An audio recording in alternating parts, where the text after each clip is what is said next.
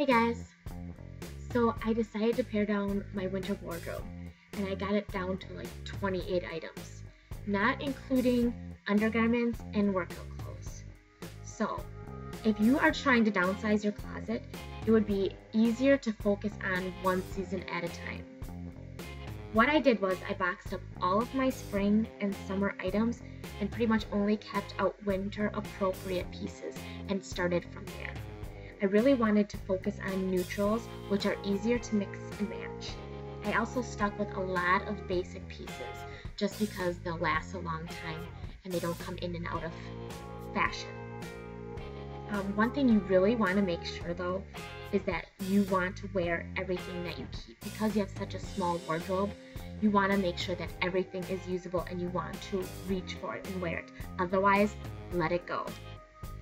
And you really do want to make sure that it actually fits your personality. Again, you have a small wardrobe, you want to wear everything. I really do feel it is important to have a pared down wardrobe. The reason is because it really does allow you to save time.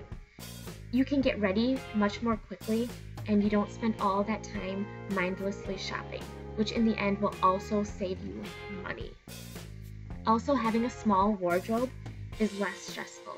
You get ready a lot quicker because you don't have so many options, and the options you do have will fit, you'll like them, and then you'll reach for them, and they all kind of match and go together.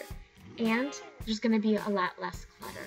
So I think that's a lot of stress off my mind when I look through this room and I can see a lot of space. It's not a bunch of clothes just piled in and squished in. There's a lot of room. I can visually see what I have, and it makes it a lot easier to make decisions.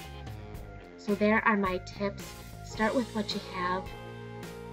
Figure out what you really like, what fits. Stick with neutrals, stick with a lot of basics, and stick with one season at a time.